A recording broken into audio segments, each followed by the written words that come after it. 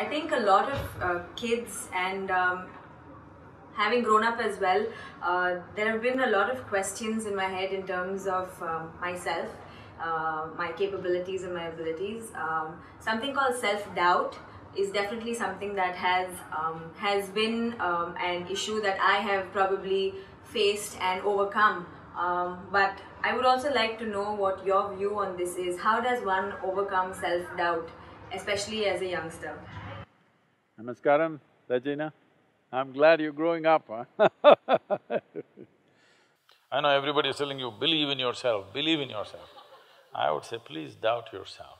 Whatever is going right or wrong in your life, first thing is to see, maybe it's me who caused this.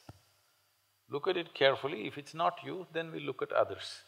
The so-called confident idiots are stepping on everybody's everything and walking.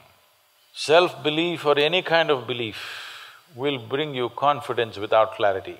The level of damage that's happened to this planet and to life around us, everything is because confidence without clarity.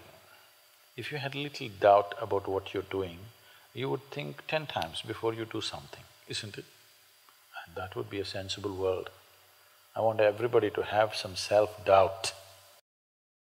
Anyway, coming to physiological and psychological growth, when we say growing up, there are many dimensions to a human being. There's physiological growth, there's psychological growth, there is emotional and other dimensions of growth in a human being. Most of the time, we measure growth physiologically and the next possibility is psychologically. See, body is a very tangible element. So it grows at a certain pace. In some people's mildly faster or slower, but it grows at a certain pace.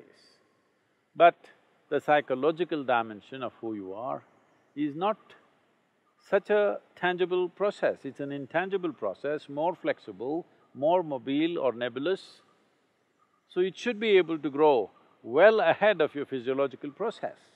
If growth pangs, if people are having, it is mainly because their psychological growth is not one step at least ahead of their physiological growth. So, though the same things have happened to trillions of people on this planet forever, still it looks like it's happening for the first time in the universe and they're surprised and they're shocked and many things. This is just because their psychological growth is behind their physiological growth. This is very important. In a society, we create a situation where every child is psychologically at least one step ahead of their physiological growth.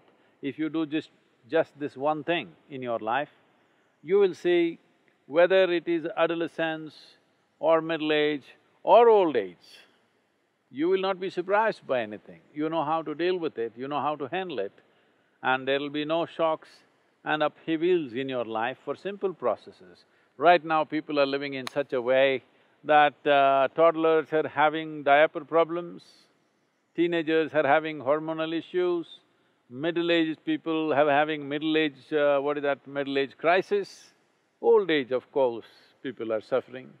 Tell me one dimension of life people are not seeing as a problem.